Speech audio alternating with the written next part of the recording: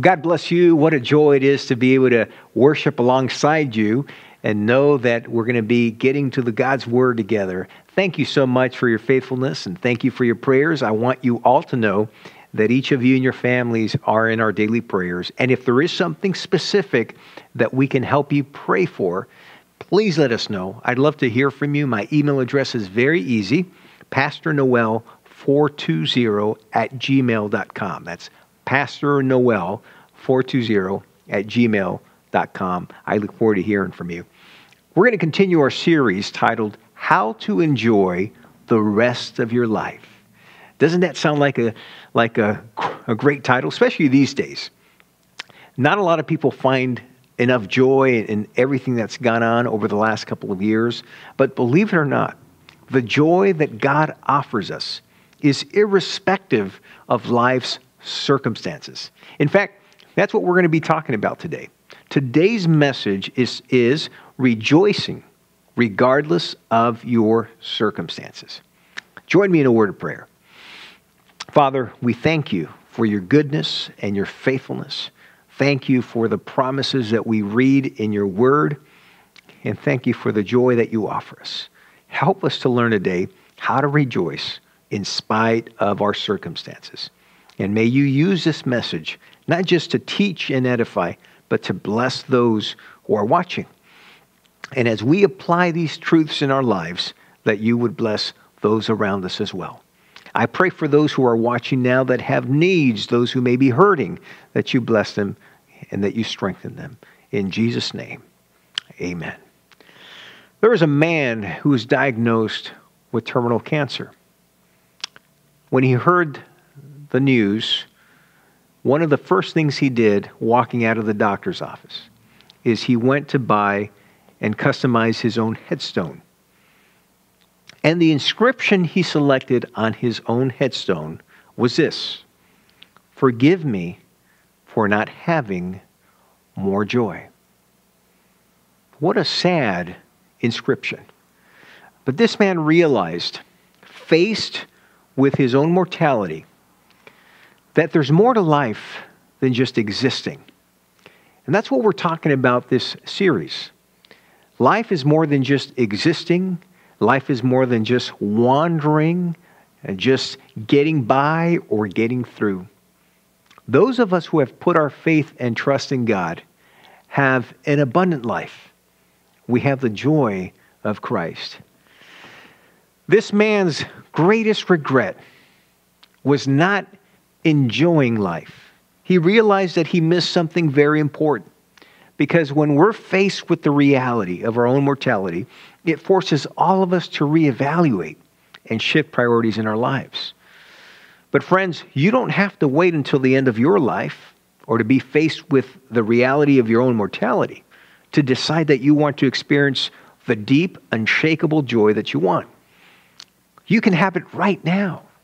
Someone once said that when you get to the end of your life, your biggest regrets will not be the things that you did, but the things that you did not do. So if you don't live with joy now, that may be one of the biggest regrets of your life. Do you have that deep joy in your life? Or perhaps you're like me. We've given this deep joy on some occasions and some days, and some people let their junk destroy our joy. Can you relate to that? You don't have to. It's your choice. But unless you intentionally work at cultivating joy in your life, there's a high probability that the problems, the pressures, the people, and the pain in your life will kick the living joy right out of you. Now, most people don't enjoy life. They simply endure it. But it doesn't have to be that way for you. And that's why we're in a series titled, How to Enjoy the Rest of Your Life. And today we're going to be looking at a very important question. Is it really possible to live with joy in your heart, no matter what is happening in your life? A lot of people think this is not possible, that everything needs to line up perfectly in their life in order for them to experience true joy. But true joy doesn't require things to be perfect in your life.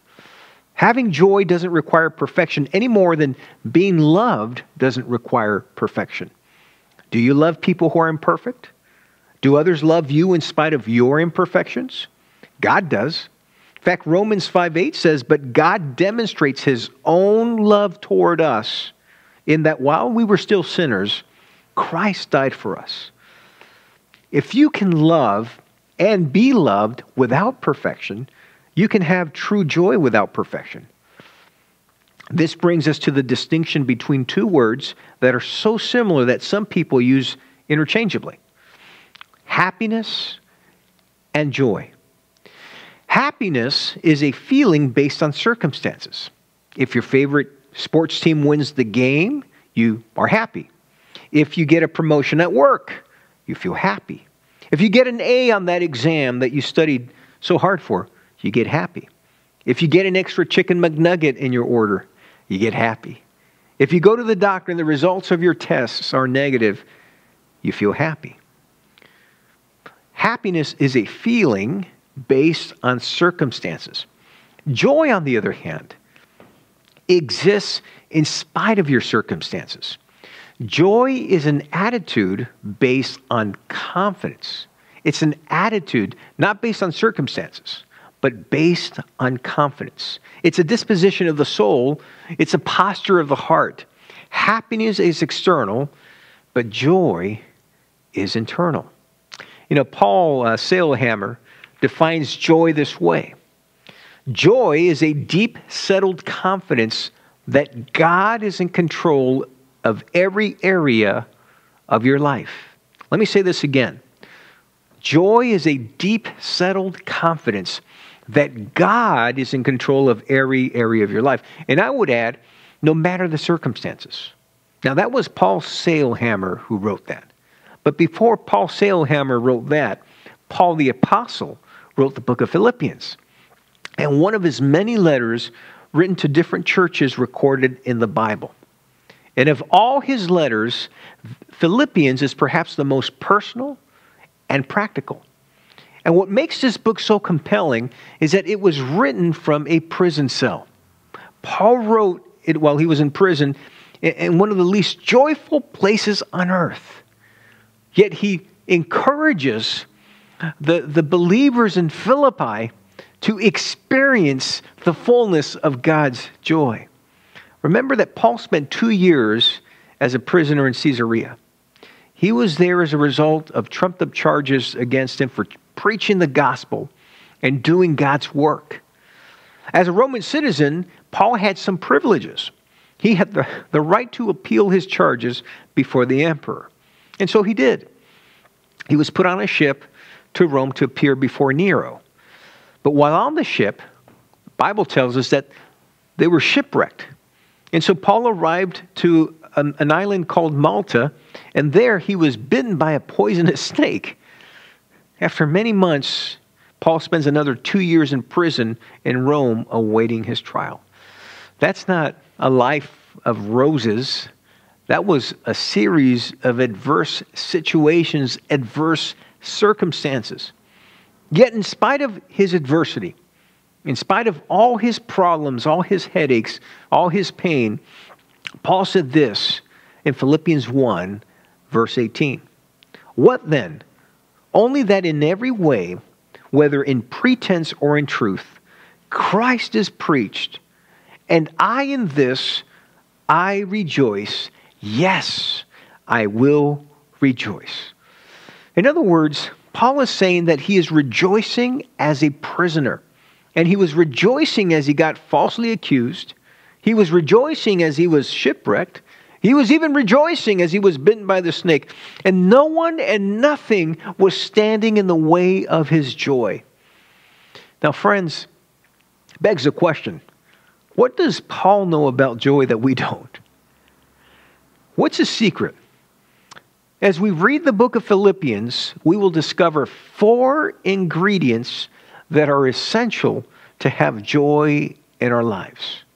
The first one is this: if you want to rejoice, regardless of your circumstances, you have to live with the right perspective.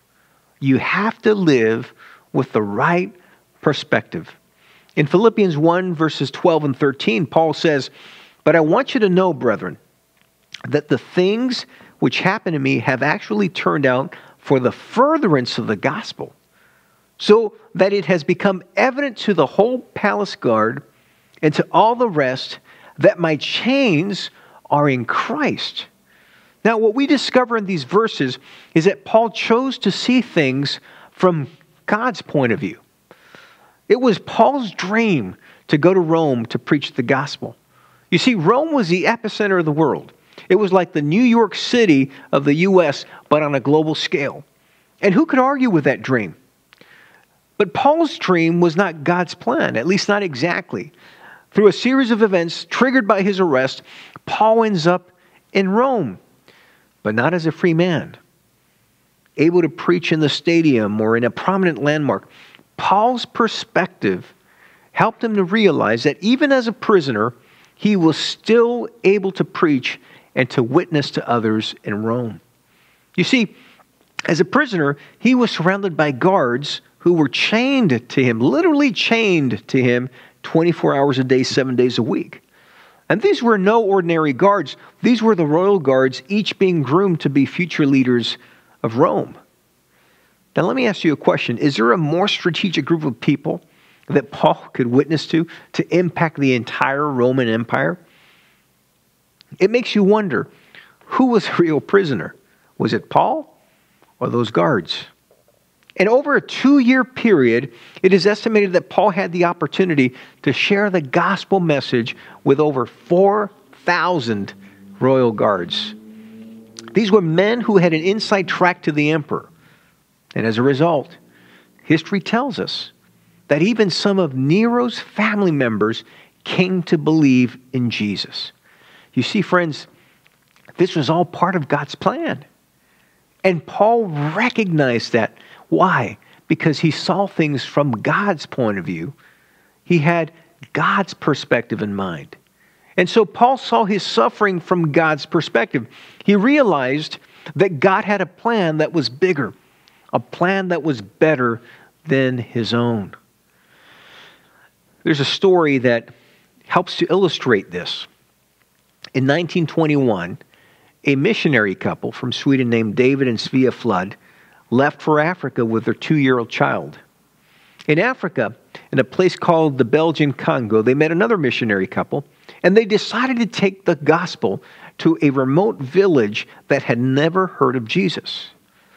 But when they arrived, they found out that the chief of the village would not let them live among his people. They had to live about a mile away. And the only contact they had was with a young boy that the chief would allow them to come to them to sell them food. Now, over time, Svea witnessed to this young boy, and she brought him to Jesus. Meanwhile, the other couple contracted malaria, and they decided to go back. Svea soon became pregnant, and she also contracted malaria, and unfortunately, she died days after giving birth to their daughter, Abby. Story goes that David, Svea's husband, buried her there, and he blamed God for her death. He said, "I've given up so much, and look at how God has repaid me." And so he went back to Sweden with his son, and he left his newborn daughter with another missionary couple. He said, "All my joy in my life is gone." And it seems the pain of his loss was more than he could bear. From his perspective, this is how the story ended. Fast forward. In the 1980s, there was a series of books called Choose Your Own Adventure. You could choose your own ending. I remember reading those books. They were among my favorite because you could read up to a certain point and it would give you different options for different endings. If you wanted this ending, go to page 72. If you want that ending, go to page 85. If you want this other ending page, go to page 100. But when you read through these books, you realize all of us reach a point in our lives where we could all choose the ending in the story of our life when life gets too overwhelming, when the relationships get broken, when the pain level gets too intense. And so you see, going back to David Flood, the missionary, he had reached a point in his life. He had little joy left in his life. He thought that the story ended there with his wife's death. Now, I want you to think about this question. What if what feels like the end of the story is actually just the middle? That there's more to come. And in order to have this mindset, you have to look at things from God's perspective. For Paul, prison was not the end. It was the middle of the story. For Paul, the shipwreck was the middle of the story. Getting bitten by a snake was the middle of the story. In the same way, whatever you're going through right now, my friend, it's not the end. It's likely the middle of your story. What if pain, the pressures, the problems, the people are not the end? What if you're in a moment where God is using that adversity in a significant way to accomplish His purpose and plan for your life? Let me offer you a word of advice. Don't let the wrong perspective cloud up God's ultimate plan for your life. God is always at work and He is always moving His plans forward. Don't let the wrong perspective cloud up God's ultimate plan for your life. You know, one of the most famous scriptures in all the Bible that confirms this is found in Romans 8:28. Listen to what this says.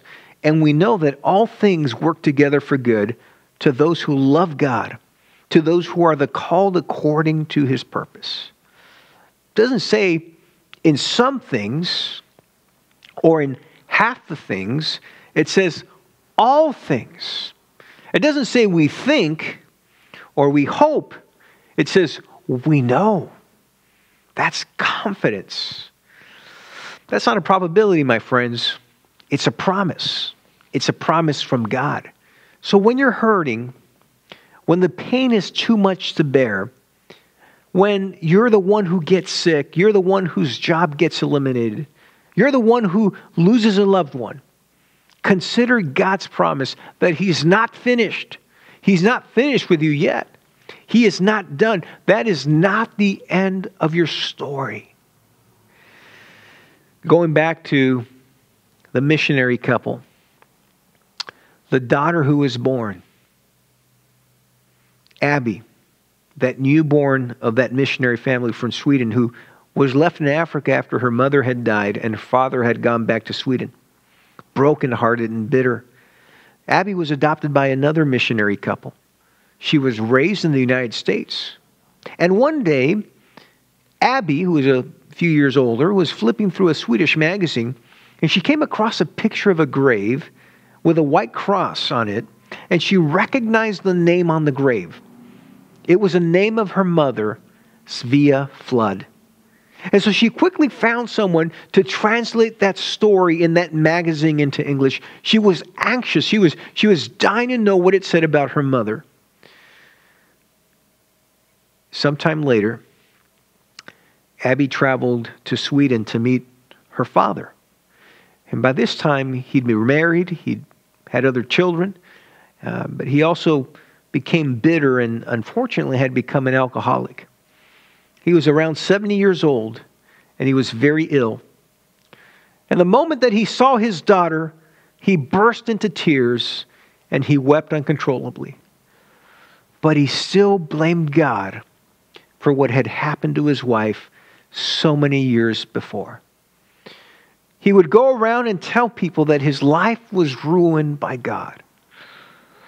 Abby said to him, "Dad, I have a story to tell you.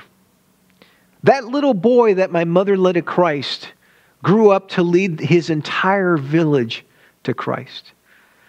Today," she said, "more than 600 people serve God because you listened to the voice of God and you served Him faithfully." David was stunned to hear this story. You see, he had no idea that this had happened. He had no idea that the story had not ended with his wife's death. And by the end of that day, his perspective completely changed, and his new perspective opened the door for joy to once again fill his heart. I can't help but wonder how different David's life might have been if he only realized that what he thought was the end of his story was actually the middle. Paul says this in Philippians 1:14. And most of the brethren in the Lord, having become confident by my chains, are much more bold to speak the word without fear. You see, when we have the right perspective about our problems and we see things from God's point of view, we can make statements like this. Hopeful statements about what God is doing and how God is working. Friends, Paul found joy in knowing that his suffering, his chains, everything that he had endured, they had helped others become more courageous and fearless in their faith. So this brings us to the first lesson we can learn from the book of Philippians. Here it is. God has a purpose behind every one of your problems. God has a purpose behind every one of your problems. You may not see it just yet, but God does. So don't let the wrong perspective rob you of the joy that God intends for you. Don't let the wrong perspective rob you of that joy. The story of the floods of this missionary couple to Sweden is an impactful one that reminds us all that we may never know the full extent of what God is doing in us and through us. Where God places us, where He puts us, where He leads us, the impact He makes through us. We plant seeds. Sometimes we see them blossom, sometimes we don't. But it's so important, friends, that we recognize that sometimes what we think is the end of the story, from God's eyes, it is not. And that's why it is so important that we learn from Paul. Paul saw his chains not as a source for pain. He saw them as a vehicle that God used to expand His kingdom. And this is why Paul, even as a prisoner, awaiting his fate, was able to encourage the Christians in Philippi to embrace the joy, to embrace that joy, to rejoice in spite of his circumstances. Friends, we're going to continue our message on rejoicing no matter your circumstances next time. But I leave you with today's lesson, the first ingredient we need to rejoice in spite of our circumstances, and that is to live with the right perspective. And the lesson we learn from this is that God has a purpose behind every one of your problems. Don't give up. Don't despair. Keep on believing. Keep on trusting. Keep on serving. Because God has a purpose. Your story is not over yet. God has much more to do with you and through you. Let's pray. We thank you, Lord, for this time that we could spend in your word. Thank you for teaching us today that we can rejoice in spite of our circumstances if we live with the right perspective. Because when we see things from your point of view, it gives meaning and it gives purpose to all that we go through, including the pain and the hardship and the adversity. We learned from Paul how he saw his chains. From your point of view, from your perspective, those chains were a necessary vehicle to get your gospel message out to more people. What a powerful lesson for all of us today. Whatever it is that we are enduring, we're facing, we're going through, remind us that you have a purpose behind every problem. And so I pray for those who are watching today who are suffering, who are going through adversity, who are facing a setback perhaps, that you would encourage them, that you would shift their perspective, that they would recognize that if they see things from your point of view, it would give meaning to what they're going through. And it would encourage them to keep serving you and embrace the joy that you and only you give us in spite of our circumstances. Thank you, Lord. In Jesus' name, amen. Well, friends, thank you for joining us again today. We're going to continue our message on rejoicing in spite of your circumstances next time. In the meantime, don't forget, live with the right perspective. If you want to rejoice in spite of life's circumstances, live with the right perspective. And remember, God has a purpose behind every problem you face. God bless you.